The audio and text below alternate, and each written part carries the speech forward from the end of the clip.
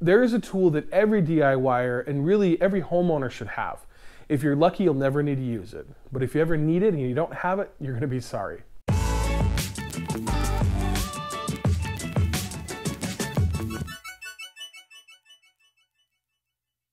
I love tools. I have a garage full of them, and I use them for all different types of things. Some tools I use all the time, some tools I use maybe once in a blue moon, and some tools I've never actually used before.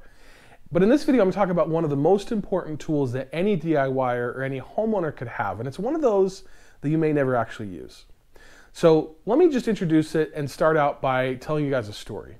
Now, when I was a kid, I was around maybe 5 or 6 years old. We had these neighbors that were really good friends of ours. One day their kitchen caught fire. I don't remember how it got started. I don't even remember how we noticed it because it was in the back of their house. All I remember is my dad rushing across the street and up their back deck with our fire extinguisher to help put out the fire long before the fire department was able to get there. I remember watching him stick his head in the sliding door and spray through the smoke and then come out for fresh air and go back in again and spray some more. Now they were really lucky and their house didn't burn down. Their kitchen was a total loss, but they were able to remodel and recover. So as you may have guessed, the most important tool that I'm talking about here is a fire extinguisher.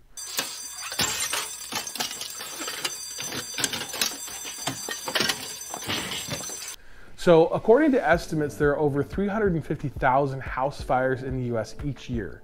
These fires can have numerous causes, and there's certainly things that can and should be done to prevent them, but even still, it really helps to be safe and prepared by having a fire extinguisher handy.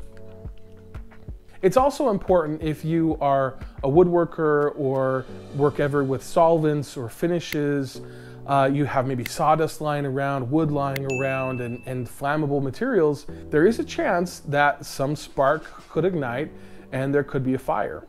Cleaning fluids and paint thinners can catch fire easily, so they should be handled with great care.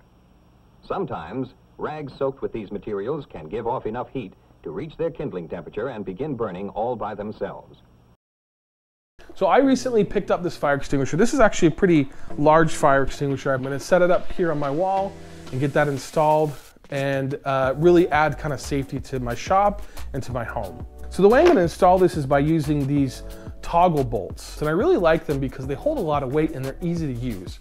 I'll leave a link below if you want to check them out. I'll also leave a link to some fire extinguishers of different sizes and price points that you could check out if you like. The first step is to drill a 1/2 inch hole into the wall.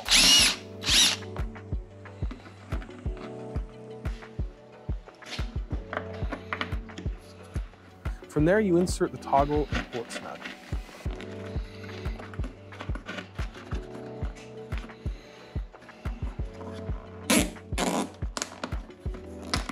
Then you break off the plastic bits.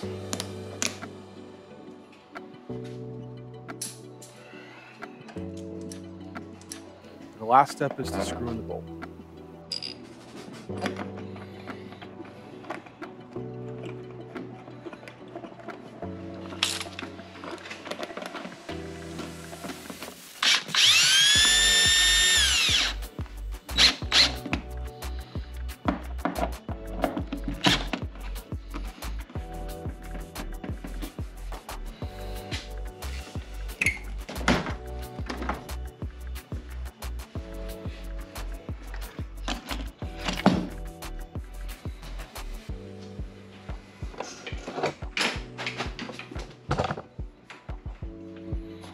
So there you have it.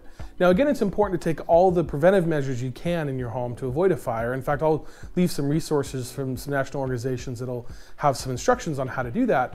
But it can also be a literal lifesaver to have a fire extinguisher available if you ever need it. So thanks again for watching. I hope that you found this video interesting and enjoyable. Be sure to hit that like button, subscribe to my channel, and we'll see you in the next one.